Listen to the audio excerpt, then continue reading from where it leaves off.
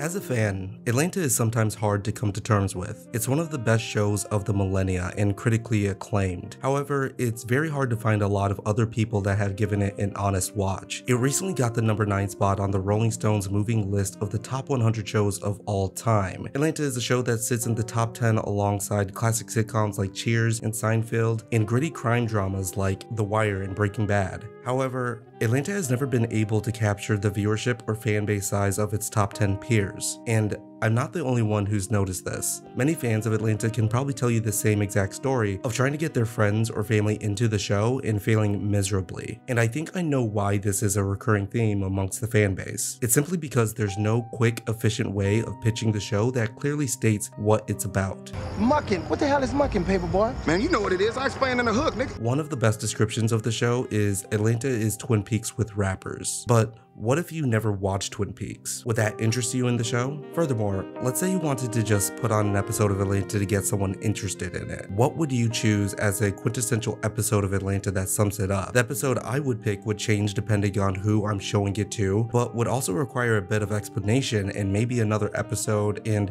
already the magic is lost and that person is half paying attention, half looking up something else to watch. But on the other hand, this lack of clear definition, while possibly hindering its growth in terms of viewership and fan base, is also what makes Atlanta excel at storytelling. On the surface level, Atlanta is a surreal dreamscape that is hard to pin down with episodes that can really go anywhere, but upon closer inspection, it also has profound payoffs and implications for the main characters, even when none of them are featured in the episode. A prime example is what I believe is the greatest episode of the series, and probably one of the worst episodes to show to someone to introduce them to the characters, and that's episode 8 of season 4, Atlanta's Magnum Opus, the Goof who sat by the door.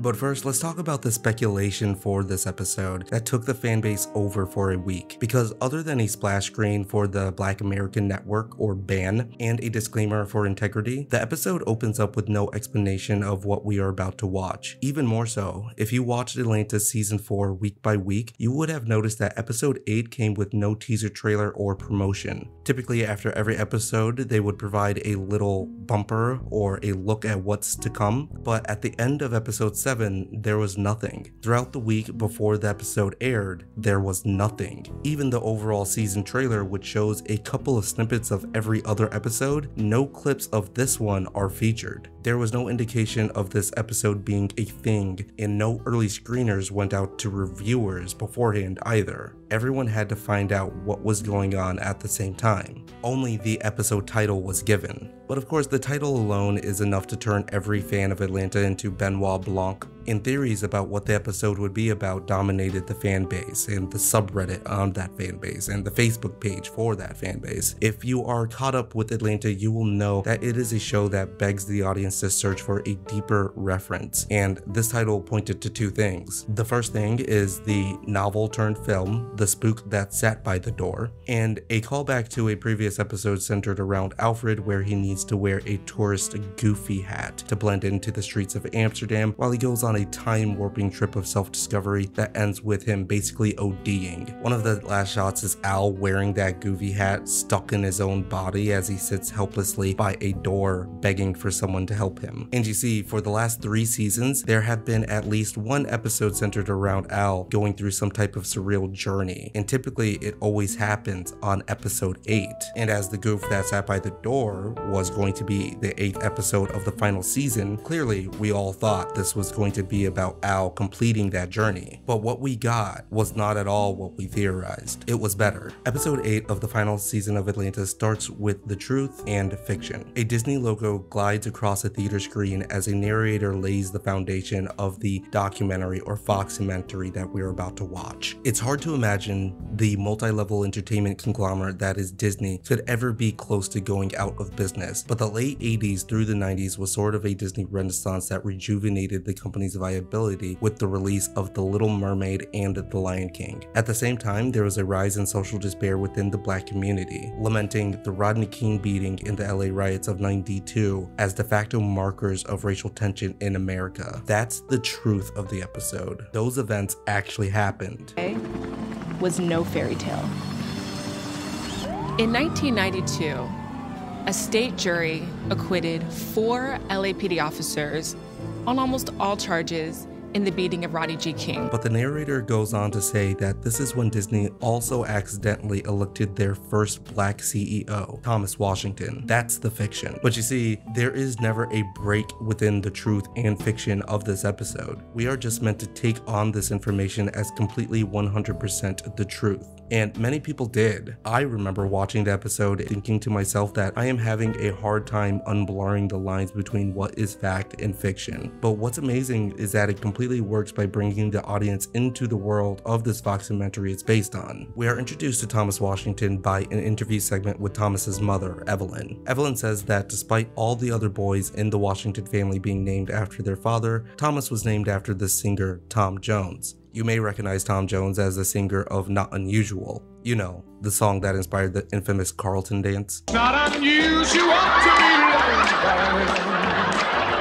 But you may not know that Tom Jones is a Welsh singer, and since the beginning of his career, people have always been surprised that Tom Jones is not at all Black. The singer has told The Times magazine that his race has always been questioned due to his skin tone and curly hair. A lot of people think I'm Black, Tom said. When I first came to America, people who had heard me sing on the radio would be surprised that I was white. Because of my hair, a lot of Black people still tell me that I'm just passing as white. So Thomas Washington was named after Tom Jones. Just keep that in your head for now, because thematically it's very important to understand the overall point of this episode. We then cut to an interview with Tom's cousin, Philip Washington. Philip talks about how Thomas was basically an anime nerd his whole childhood. Thomas loved Astro Boy and constantly drew the characters into the side of his books and homework. Understanding Astro Boy is not necessarily important to understanding this episode, but it is still a building block of Thomas Washington's morals and ambition. One time he asked me, he said, what if Astro Boy came here and saved us? I said, saved us from what?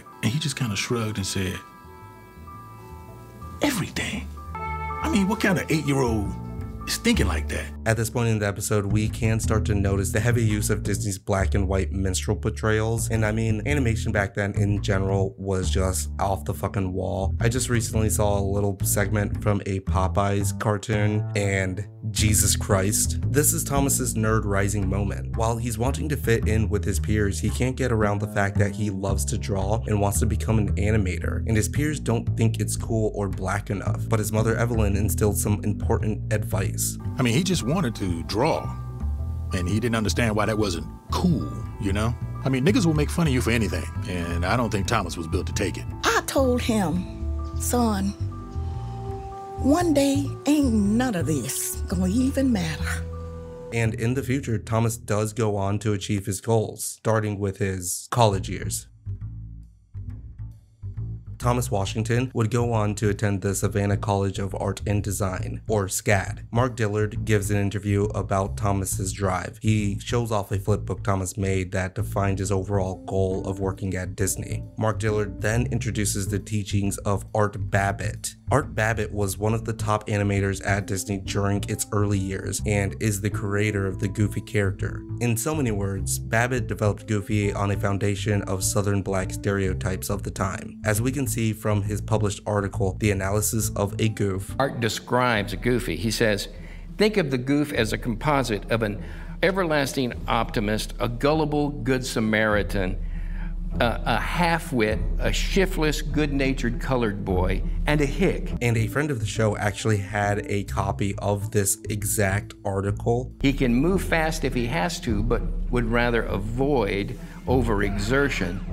So he takes what seems the easiest way. He is a philosopher of the barbershop variety.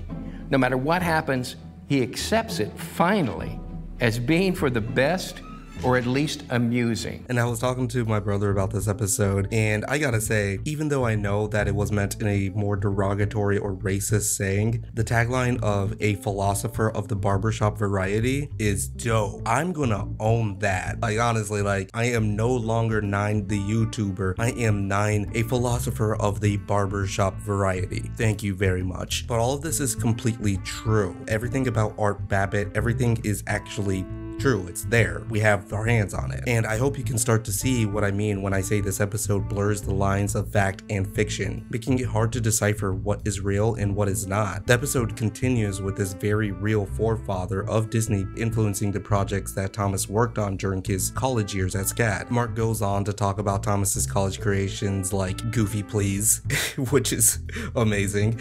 After class one day, he showed me some of these pieces. And I looked at it, and I looked at him, and I thought, this kid is from another universe, a whole nother planet. But around this time is also when Thomas's father passed away, and he started reflecting the pain of that loss into his art, like The Little Prince. But instead of like The Little Prince, it's actually Prince, which is kind of funny. Depending on who saw it and when they saw it, it was either the funniest thing or the saddest thing you'd ever seen. And they say, depending on who and when saw it, it was either the funniest thing or the saddest thing. And that's basically a perfect quote describing the show Atlanta. Thomas built his college portfolio with these types of projects and went on to get a job with Disney. Leonard Trussell, former Disney executive, leads us into Thomas's early years working at Disney. Things that I'm glad that I was able to be part of was that Disney instituted this diversity program. Leonard reveals that Thomas was a diversity hire, and it's very clearly a reflection of Donald Glover's own journey in the industry. Just take a look at this interview with Tina Fey confirming that Donald was hired to work at 30 Rock while still a student at NYU as part of a diversity program. Considering that this is Donald's last directing credit of the series, I think it's clear that he channeled a lot of his own experience into this character. Thomas started off at Disney working on DuckTales while the uprising of the Rodney King protest was starting. The video of Rodney King really affected Thomas. Let me take a second to note that they are using the same real footage of the LA riots, establishing that in this alternate timeline, events happened just as they occurred in our reality. Thomas wanted to join the protest, but again, his mother intervenes with advice for his future, saying that he needs to riot with that pen and paper. Mama, I just want to go down there. And I told him, son, you need to riot with that pen and paper. At this time, we can start to notice that Thomas's appearance is changing along with his outlook on the world. He wants to make a difference in his community, but doesn't feel that he has the faculties to do so. Think Cuba Gooding punching helicopters type of frustration.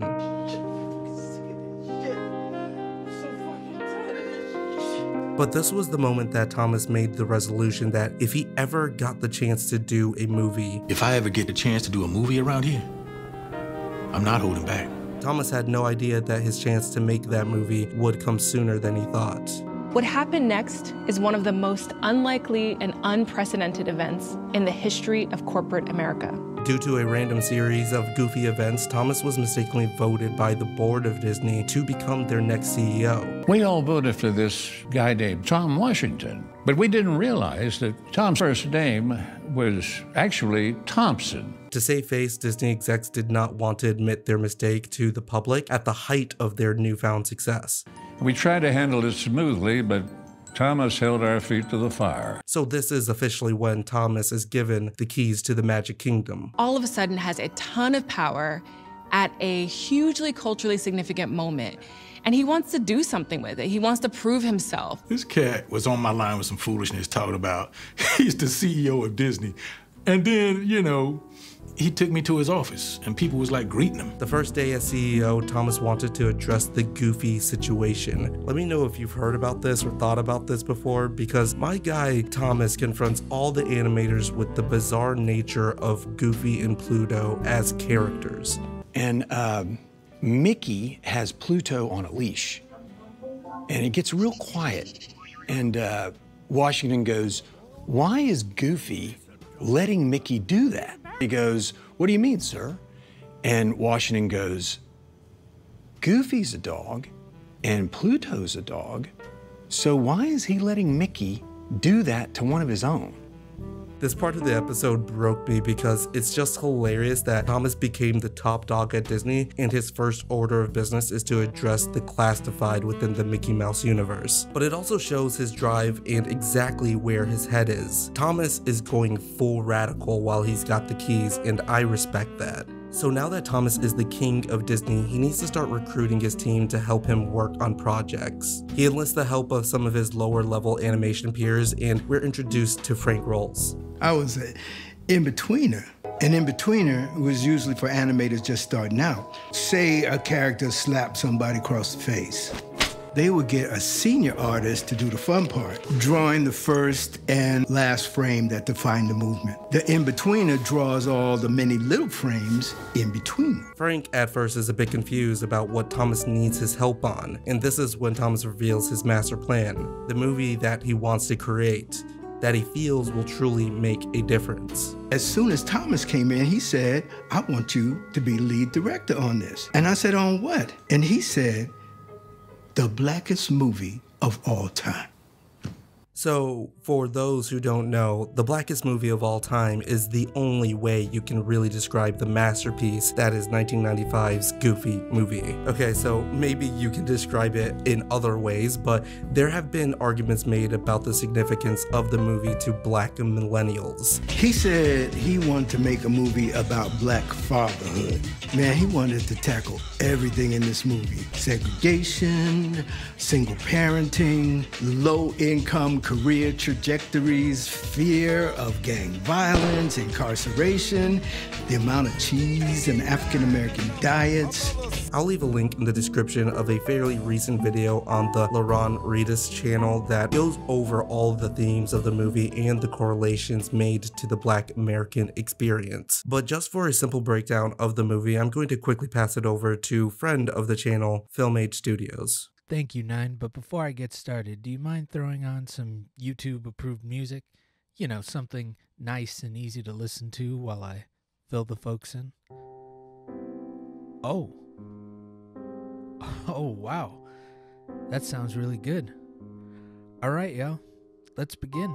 A Goofy movie follows Max Goof, son of Goofy, on his last day of school, where he and his boys, Bobby and PJ, are planning an end-of-the-year prank that has Max dressing up as pop icon Powerline, lip-singing and dancing, all while being filmed backstage and projected to a packed auditorium, in hopes to woo his crush Roxanne and to reboot his social reputation. But due to Max tripping on a cord, he breaks through the screen to cheers and decides to put on a full performance, complete with moonwalking, flying through the air while dunking a ball, then reaching out for Roxanne's hand, only to be brought back to Earth by the principal. Hey, it's the Goof Boy! We're busted! On the other side of town, our boy Goofy is trying to get a kid to smile for a picture, and he looks like he's having fun at work.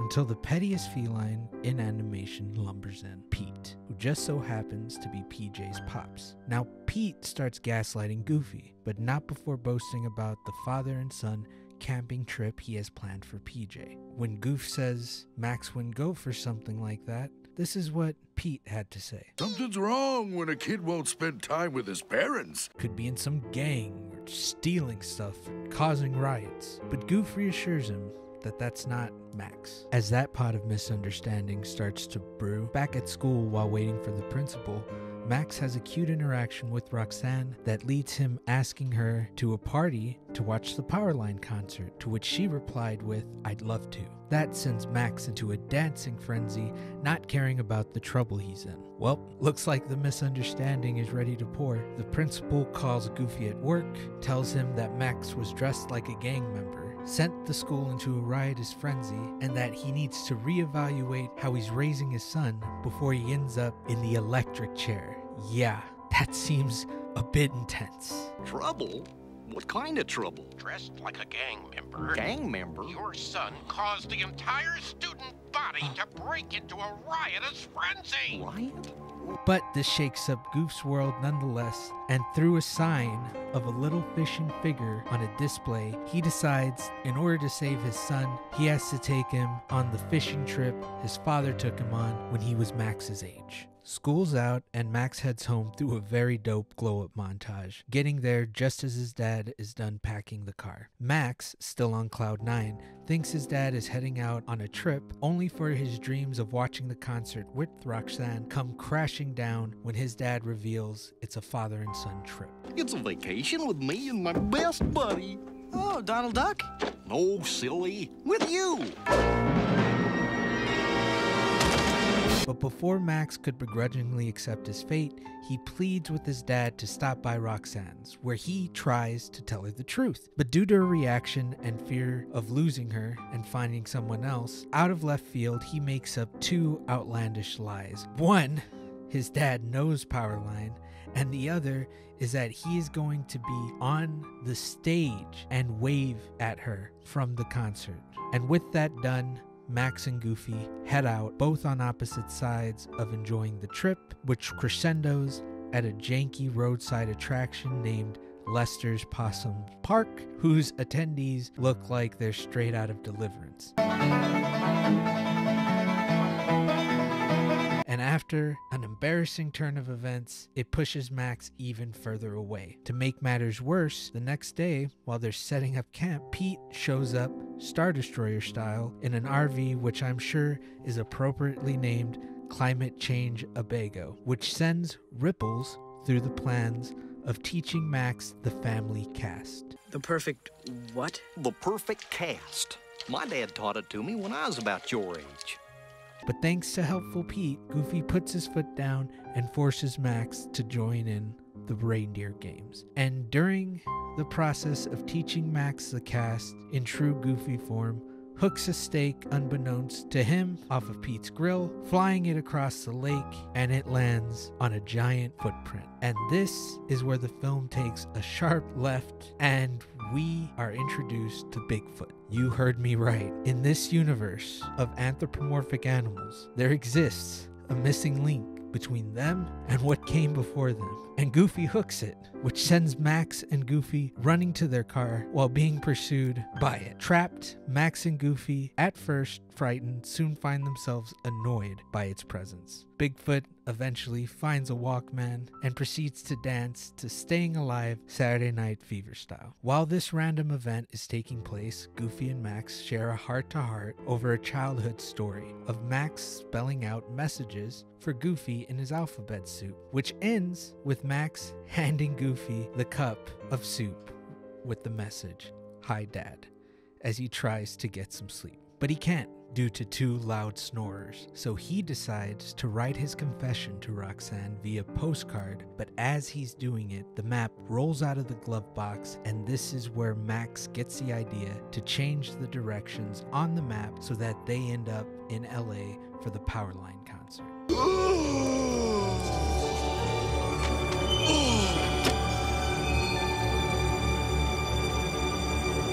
How many cups of sugar does it take to get to the moon? The next morning, guilt-stricken, Max is startled, thinking that he's been found out by his father, only for him to announce in front of the entire restaurant that Max is the official navigator on the road trip. To save time, I'm going to speed through the rest of this. A road trip montage ensues of the 2 of them stopping at various roadside attractions, ending with them checking into the coolest roadside motel I've ever seen, where they bump into Pete yet again, who continues to kill the vibe.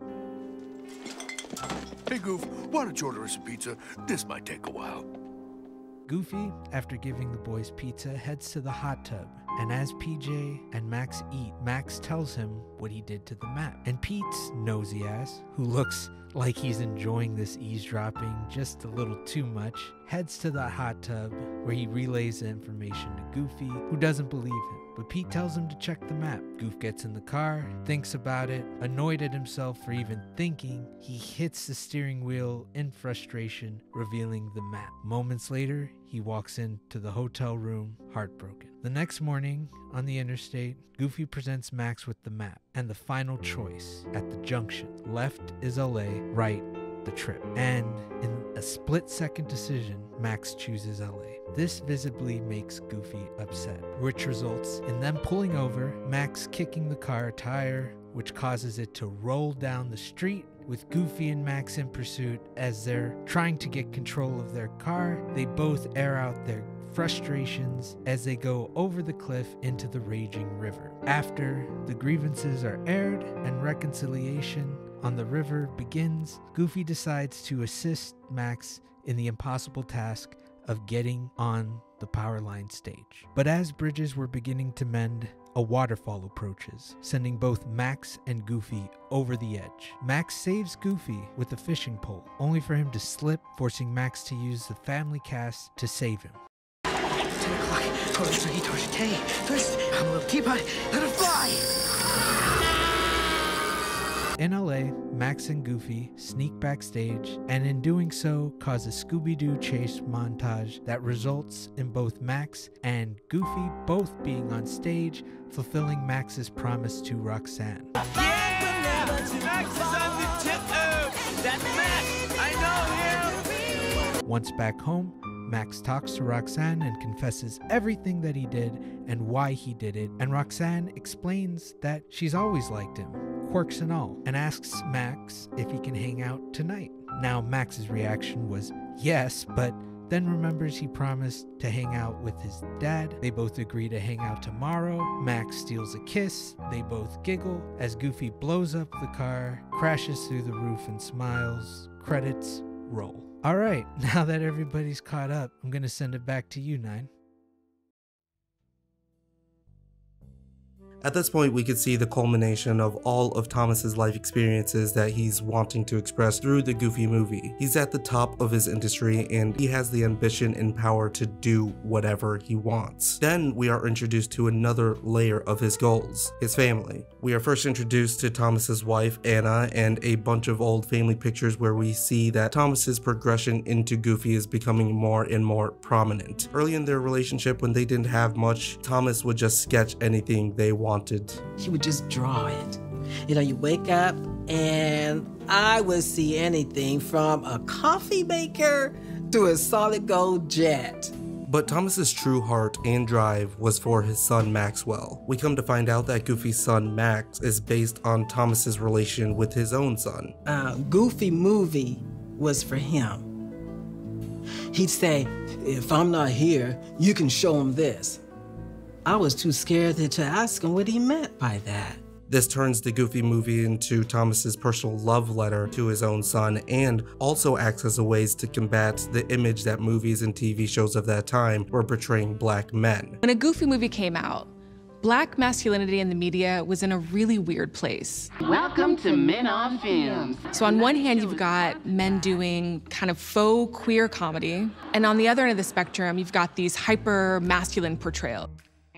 And by contrast, Goofy is a nuanced portrayal of a black man whose priority is his family. This is when we begin the interview process for Thomas's grown-up son, Max. And Max gives his views of the messages that his father tried to embed into the film. And through this interview, we can see that Thomas is still holding on to the fact that singing and dancing weren't the only ways for black men to achieve greatness, and dismisses that fantasy. And this provides a stronger correlation to what Thomas experienced in his own childhood when he was not accepted because he would rather draw. In the beginning, Max sings a song, dunks a basketball, and then is cheered on by his peers. I think my dad was making a comment on black exceptionalism. Some people believe that performative assimilation is the best way to get by. My dad wanted to prove those limitations were just that. And I've actually gotten a greater context of the character of Max from the actual actor that played him. Morrie P. Carey came on the show and talked about his experience working on the episode and being directed by Donald Glover and the secrecy of this episode. And you can find a link to that interview with Maurice in the description below. I highly recommend giving it a watch, not just because it'll give me more clicks, but because Maurice is such an extremely charismatic guy and correlates his own experience as being a single black father with the overall themes of the episode. He has funny stories about meeting Donald Glover while working on the episode. This is where he messed up. He goes, "Hi, I'm Donald Glover." And in my head, I'm like, motherfucker, I know who you are. And he's also going to be in a new movie called Chasing Rain, and he's just a great guy. Grown-up Max provides even further context regarding the story of the Goofy movie and reveals that he and his father would always take fishing trips together, which inspired the plot of the movie. He made it a fishing trip. It's the same one we used to take. So, at this point, Thomas is ruling with an iron fist and is changing the Disney structure from top to bottom in order to fulfill his message. It was about destiny and how our children, our future, get to draw our path. Frank Rolls returns to provide more hilarious lore regarding the Goofy movie, stating that the road trip map was actually made to resemble the different routes that Black Southerners would need to take to avoid racist towns while traveling during the Jim Crow era. Trip was supposed to start out as sort of like a freedom ride. And the map, which is central to the plot of the film and also represented Goofy's trust in his son Max, was supposed to remind the viewer of the Green Book and how Black travelers had to use it to advance their way through the Jim Crow South during the 30s and the 40s. We get the scene where Thomas is in straight tyrant mode, where in order to draw more authentic Black characters, he is sending out his white animators to cookouts to be more immersed into the culture, just so they can get their asses beat for saying the wrong things. Now Tom went out on assignment, researched, hung out, went to a couple Black cookouts, said the wrong thing, got his ass beat, but now, he's more aware. He's more knowledgeable. This is when the complaint started. Thomas refused to use Mickey in the movie because he's a white boy. My guy is starting to become mad with power, and it is incredible. I can remember Thomas ranting in his office. They're trying to make me put this white boy in my movie. And I'm thinking, he's a mouse. This montage is actually comedic gold. Animators' fingers go bloody because they have to spend hours sketching the perfect dab. And I must have drawn a pair of gloves dapping, I don't know, over 5,000 times. I just kept hearing, that's not a dap, that's not a dap, where's the snap? Presentations about properly animating Black dance. You see my knees? You see this angle of these knees? Draw this. Get this down, okay? Just another quick plug because I had another friend of the show, animator Arthur Romeo, on the channel, and he also just gave a very interesting look about his experience being a Black animator and artist. And it's funny yet very fascinating how much Arthur relates to Thomas's story. Arthur has come a long way in the industry and has designed swag for Snoop Dogg and voice acted in Red Dead Redemption. The game is massive, so it's hard for me even to find my characters in that game. Guy that got like bit by a snake in his groin. you had to choose whether or not to help him out by sucking out the voice. If you want even more bonus content to go along with this video, you can find the interview with Arthur Romeo on my channel or linked in the description below.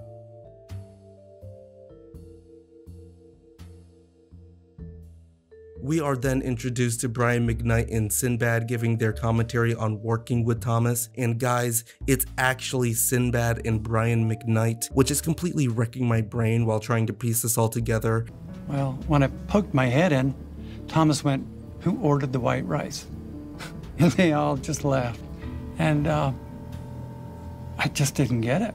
But McKnight and Sinbad talk about how Thomas became a kind of fulcrum for Black Hollywood. His office was the hangout spot for who's who in the community, which I thought was hysterical that amongst all the names that were mentioned, Harrison Ford was included. Eddie Murphy, Arsenio Hall, Kadeem Hardison, Harrison Ford. It was crazy. The parties were insane. I guess he just has the Force with him. That's not how the Force works.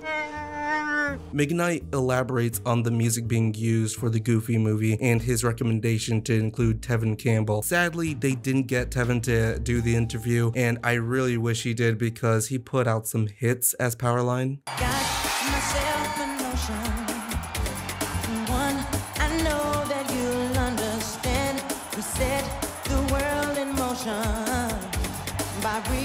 reaching out for each other's hand. Up to this point, the episode has been funny and trippy, but I would say this is when we get into the meat and potatoes of the overall purpose and the major themes of this episode. Although it is set in this bizarre yet familiar reality, the plot is consistent with all stories that start with ambitious men with good intentions that rise to power, in that they eventually fall. For Thomas, he fell due to what I will call the creator's dilemma. Thomas now has the opportunity to create the movie he wants, a movie that is truly in line with himself. But what happens to art when, within that creation process, the artist begins to change? Or furthermore, the artist forgets who they are and what they believe in. He got this briefcase, he opens it up, there's a gun inside. I'm like, dude, what is this? And he's like, this is to remind me that they don't know who the fuck I am.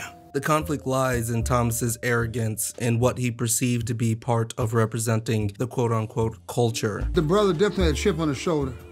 He didn't like it if you challenged his blackness. This conflict bled into his personal life, first starting with his relationship with his wife. And he got pretty mean. He would say some mean, nasty things to me, which he'd never done that before. And then, eventually, his son. He raised his fist at Maxwell. That wasn't cool, because they had always been so close. We get this old photo of Thomas with his family wearing goofy hats, the same hat that Al wore in season 3 while he was stuck in his own body and begging for someone to help. However, unlike Al, Thomas was never able to find his true self. He only slipped further into a goofy descent. Thomas's wife eventually left him, and Thomas could do nothing else but fulfill his vision. But in the background, the Disney Corporation was plotting to get rid of him. Already talking about the budget was going a bit high on Goofy. And one of the guys asked Thomas, he said, are you in control of the budget? And Thomas said, of course I am. I'm Goofy. And then he did this chilling laugh. You know, like Goofy, but broken? I want everyone to pause this video and try your hardest to do a broken, Goofy laugh. Now, imagine just inadvertently doing that in front of people at your job or your loved ones. How chilling would it be for them to see that? What madness would that inspire? And it was terrifying, man. I almost started crying. He really thought he was Goofy. That laugh would mark his complete descent into the goof, and Disney needed to get him out. Thomas was offered $75 million to leave the company, but fulfilling his vision in comparison to money was so much grander than anything they could ever offer him. Yeah, they offered him like $75,000. No. We offered him $75 million. That's how serious it was for us. But meanwhile, Thomas was getting into deep with other people around LA, including the Nation of Islam. This episode is crazy. And I swear in this photo is a young Ahmaud Arbery. You may recognize him from your dreams. My name is Ahmaud White. You may know me from your dreams. Also, other photos of men dressed in hats with FOI on them, which could only mean that Thomas has enlisted the help from the Fruit of Islam, which is the security branch of the Nation of Islam, and not an organization you would want to fuck with. But the movie was almost done, and Thomas was close to completing his personal magnum opus. When it came to the production of the end of the movie, Thomas insisted on having it end with Max and Goofy being pulled over by a pig and being shot. An actual pig, that is. However, we find out that Disney has been making changes to the movie behind Thomas's back, and on the first night it aired and Thomas saw all the changes that were made, he felt utterly defeated. The end of the movie changed so there was no shooting, but most notably, a scene where Goofy and Max would walk into a thrift store and find Huey Newton on the rattan throne was completely gone and replaced with a silly scene with a Bigfoot encounter. He'd wanted Goofy and Max to wander into a thrift store and discover Huey Newton's rattan throne. And once they sat in it,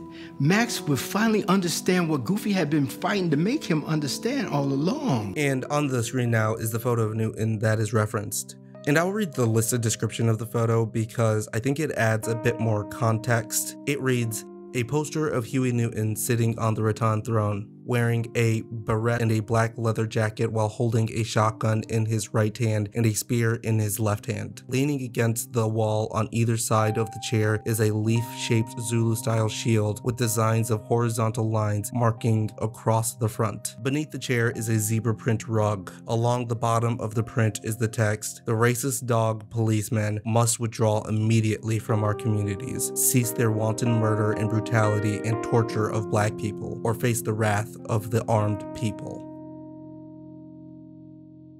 Thomas inserting these scenes into Goofy would be the conclusion that he worked his entire life to come to. Remember, his mother didn't want him to go out and protest during the Rodney King riots. She wanted him to riot with his pen. His art and animation were his Zulu-style shield. It was the spear in his left hand, a shotgun in his right hand, in which he would riot with. As a kid, he thought, wouldn't it be great if Astro Boy came down and saved the world from everything that made it ill and unaccepting? When Thomas grew up, he tried to use his art and influence to change the world through animation by any means necessary. And by random circumstance, Thomas did get the chance to riot with his pen and try to make a difference, but it was ultimately taken away. The weight of that revelation was too much for Thomas to handle, so he immediately left the premiere and drove off into the night, never to be seen again. I could feel him get up and leave. And I heard the door close and I went out after him, and by the time I got to the parking lot, he was gone. So I wanted to bring up something else I found interesting while I was putting this video together. I was looking through this PBS book called And Still I Rise that goes over some modern black history in America since MLK. And one of the first segments of the chronology includes Morrie Turner, the first black American to have a comic strip syndicated in newspapers nationwide, February 15th, 1965. That's 58 years ago today. And really, that's not that long ago. I mean, Morrie had a crazy life before he became a cartoonist. He was born in Oakland, California, served as a mechanic with the Tuskegee Airmen during World War II, and had a job with the police department before having his art recognized and syndicated his comic strip, We Pals. And We Pals was also the first comic strip that included multiple races and was co-signed by Charles Schulz, the creator of Peanuts and Charlie Brown fame. And look at the We Pals comics. They're fucking hilarious. So why am I bringing this up? It's the tidbit that Morrie, like Donald Glover or Thomas Washington, was a diversity hire. In Morrie's case, he was reached out for syndication by newspapers because Martin Luther King was murdered. Nothing happened until Martin Luther King was assassinated. And then all of a sudden, you know, the nation began to grieve, and all the newspapers wanted to prove that we're okay, Jack.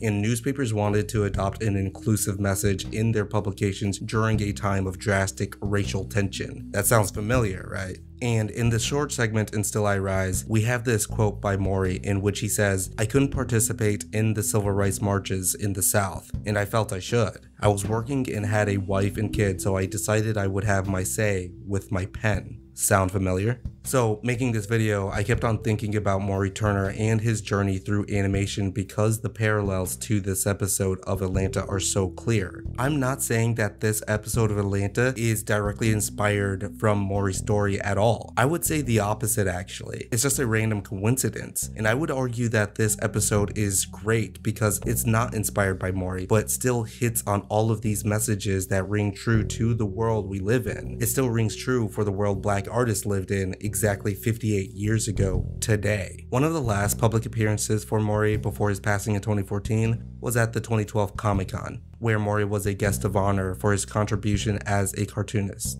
And I was able to find a short interview segment with Morrie at that Comic-Con. How's it going? Fantastic. Yeah. Beautiful sun. Now I will be back. Excellent, excellent. I may sleep for a week when I get home. And I wanted to include this section not only because of the correlations I found interesting with this episode of Atlanta, but also just kind of as a small tribute to the guy. A small thank you for his contribution to the world of art. And I hope you're sleeping easy, Morrie. I do want to touch on certain aspects of this episode that connect to the overall themes of Atlanta. Essentially, what makes this episode one of the greatest in the series is what correlations we are able to draw with the other plot lines and how it fits into those plots. I want you to consider that season 3 and 4 were written and filmed at the same time, resulting in a very long wait between the release of season 2 and 3 in the manner of years, and a very short time between season 3 and 4 in the manner of months. Considering they are the same production block, you can kind of say that the final 20 episodes of Atlanta are just a doubled up season 3, or maybe thinking of it as season 3 and season 3B. I only mentioned this to add credence to my next statements. We talked about the connection to Al and the Goofy hat from the 3rd season,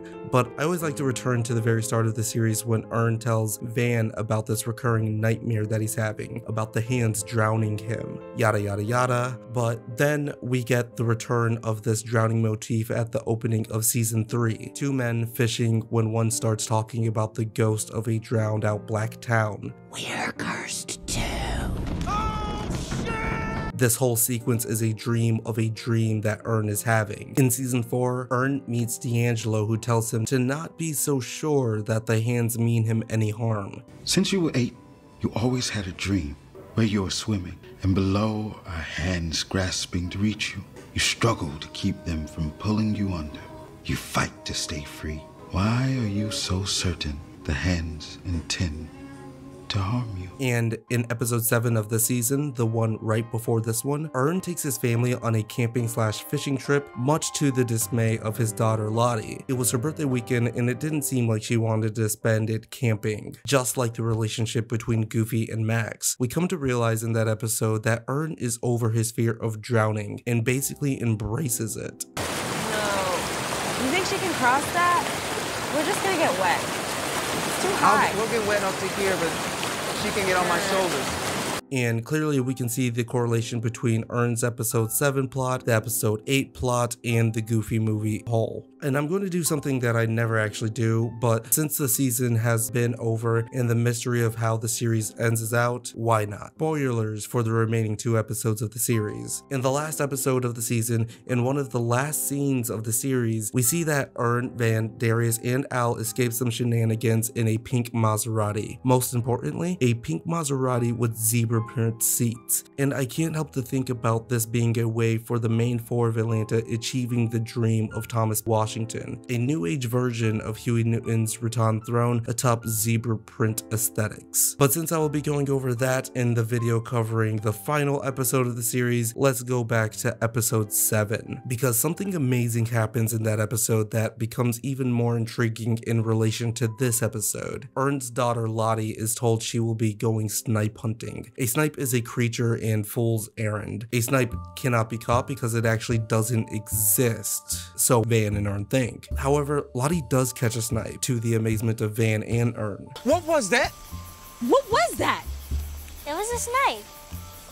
I got him. So in this Foxymentary, we see that Thomas wanting to achieve his dreams and spreading a message was swapped out with a scene with Bigfoot to portray how elusive and fantastic his vision actually was. Put in that Bigfoot bit. It's like they were saying, what you were after, your message, is a fantasy, as elusive and unreal as Bigfoot. And it may seem discouraging, but we do know that for Earn's family, they were able to catch the elusive. Their dreams and goals aren't just a fantasy. They were able to catch what Thomas wasn't. I got the snipe. Near the end of the episode, we are shown a tape of Thomas Washington drinking Hennessy and obsessing over his movie. The tape, which many believe, confirms that his disappearance was not some type of accident. His speech is broken and sporadic. Think his death was an accident? Next question, man. No, I don't. I've never thought it was an accident. Why not? Partly because of his mood at the end, but, you know, there was also the tape. What tape? I'm close. I'm close. I'm so close.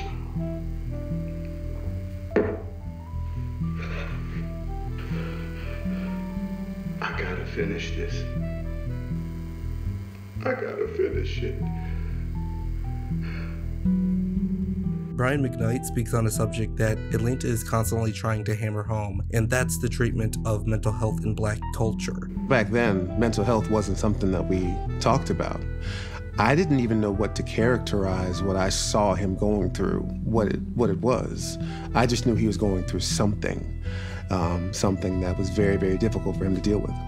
And I have talked about it in so many other videos already, so I won't beat the horse too much, but I think it's important to make the connection to both Al and Ern's journey, considering they have made it to the top of their industry, but they still have so much shit to work out. We can go back to episode 2 of the season where Ern is attending therapy sessions and it is revealed that he was abused as a child and he now has a difficult time trusting the closest people around him. You were hurt by someone you trusted?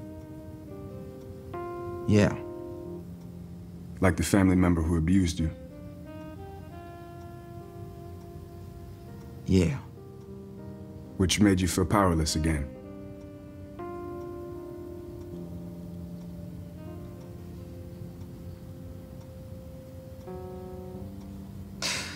He lives his life out of spite. Ern's goals are not necessarily his own because he's built his life around proving the people around him wrong and using success as a form of revenge. I really need to go back to therapy. In the same way that Thomas was bullied by his Black peers for being a nerd and enjoying things that are not exactly in line with the culture. He fought back against that to spread his own message, but lost his family and himself in the process. Thomas is named after Tom Jones, a white guy that people confuse as being Black. Thomas spent his life trying to represent something meaningful for Black men and culture. Ern growing up a Black kid, but always being teased by his friends and strangers because he talked like he was white. Hey guys, this is my white voice. Where's the blow at, man? That's how you sound exactly like yourself, man. That's not funny. Were you told as a child you talk white? Sometimes. Must have made you feel separate. What does that have to do with anything? Nothing. Each facet of character that makes up Thomas Washington can be linked to moments within the series in a type of surrealist poetry. In Al's case, he has lived his whole life around the culture, but while growing up, he never wanted to actually be a rapper. You know, I was never really into rapping either.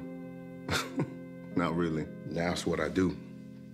It's all I do. It's just too late for me to do anything else. Now that he's successful, he's having a hard time figuring out what he actually wants out of life. Never satisfied with where he is, and still finds himself paralyzed by the loss of his mother. Hey, Lorraine! Babe. Huh? I need you to chill. Where's Lorraine? Your mom? This is brought to light in the first episode of season 4 when Al goes on a scavenger hunt that leads him to one of his favorite rap artist's funeral, Blue Blood. Blue Blood's wife states that he could just never come to peace with his art. Even when Blue Blood knew he was dying, he wanted to leave behind something that would cement his place in the culture. He just worked so hard, and I just wish he had had more fun, because that's all it is in the end. We had so much fun. But then, it wasn't fun anymore. Let's even consider Van and her breakdown/dissociation episode in Paris, not being able to truly know herself because she has been so caught up within the story of Ern, constantly in need to figure out her own self-worth, or value, I should say. I don't even know who I am. You know who you are? Outside of her partner Ern, that is too insecure to say that he loves her for who she is. Van has been juggling this while still trying to be a mother to her daughter, and one of the last Van episodes we get in the series ends with her telling Lottie to hold on to her self-worth and be wary of the world ahead because Van is not always going to be around to protect her. But you represent something, and I know it isn't fair, but what you do, it matters a lot. I just really want you to be old enough to decide what you want to represent, okay? Because I can't always protect you. Much like the message that Thomas was trying to instill into his own son through the Goofy movie, and Thomas's mother, Evelyn, was trying to instill in Thomas at the beginning of the episode. Atlanta is filled with these revelations regarding the mental state of their characters without outright saying what is going on. I remember the first time I watched this, and I wondered why this episode would be placed so close to the end of the series, with only 2 more episodes left in its run. Don't get me wrong, this episode is hilarious and great even without digging into its overall themes, but it becomes even more fitting when you do. It's a more fitting end to the series when we consider the audience for this Foxmentary is actually our main cast. Just like the van episode in the first season with its fake commercials and its multicam talk show setting, we can tell that we are watching something that exists within the Atlanta universe rather than an Atlanta episode existing within ours. And you can imagine Ern, Alvan, and Darius watching this Foxmentary and talking about it and taking in some type of message that lights a fire under them to try and change. Ern taking a fishing trip with his family, no longer afraid to drown, Al realizing that growing as a person and healing doesn't stop at obtaining success, and both of them coming to the conclusion that past trauma doesn't have to dictate the rest of your life or your art. At the end of the episode, it is revealed that Thomas's car was found at the bottom of Castic Lake, the same lake where Thomas would take his son fishing. They never found his body, and who knows, he could still be out there on his safe farm, just fishing.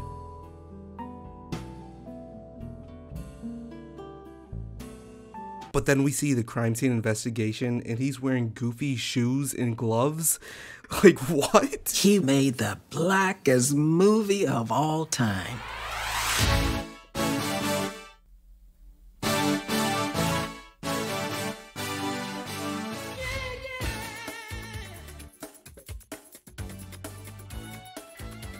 Thank you so much for making it this far in the video. I don't have a sponsor or anything, but I do want to bring attention to a couple of things. First and foremost, that's Clubhouse International. You may see that there is a fundraiser attached to this video. And disclaimer, I am on the board of Clubhouse International. So quickest pitch possible, Clubhouse provides scholarships for Zimbabwean school children. Zimbabwe does not have a solid public school system, so families have to pay their kids way through grade school, and the typical rate is around $100 per semester per kid. We're able to do around 10 kids per semester, and we're trying to get that number way up in 2023 and, you know, just send as many kids to school as possible. So if that's a cause that you would like to support, you know what to do. The link is in the description below. The second thing I would like to bring to your attention is the YouTube channel Chimvukela TV. That's the other channel that I edit for. And at Chimvukela, we are documenting the true stories of Zimbabwean freedom fighters during the Zimbabwean Revolution in the 1980s. And if we can get to 1,000 subscribers, that would be fantastic for the cause and for us to continue doing that work. Also, shout out to Film Age Studios for helping out with this video. Please go and subscribe to Film Age Studios as well. He's also just working on a couple of different projects, some Atlanta related, so, you know, wait and see. And I really was going to dedicate a lot more time in this outro, kind of just going over a lot of other things that I know that I missed in this video, but I really just don't want to. I would rather just kind of like have you guys yell at me in the comments and maybe just start a discussion that way, just because, you know, it's always just fire in the comments. So please, you know, just call me out there.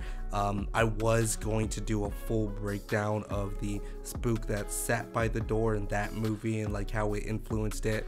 I was going to mention how Donald Glover said that, you know, each season would be kind of referencing a different Kanye West album, and how Kanye West has recently, I mean, kind of like for his whole career, has been doing that battle with himself and becoming a bit more goofy, as we can kind of see in the media and everything.